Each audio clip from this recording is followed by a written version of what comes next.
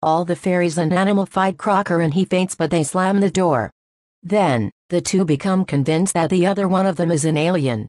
Patrick attempts to shoot SpongeBob before he has a chance to capture him, but had his gun pointed the wrong way and ends up shooting and capturing himself. SpongeBob starts the rocket again to return home, and when it reaches the moon, the rocket crashes on top of it, having run out of gas. Noticing that things are different, SpongeBob looks out the window to see the Earth, where he realizes his mistake.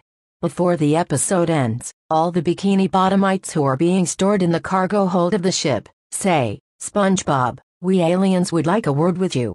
Zix, Travoltron, and T, who finds Skeet's Employee of the Month picture, they assume he was the captain of the ship and set off to find him as they laugh maniacally.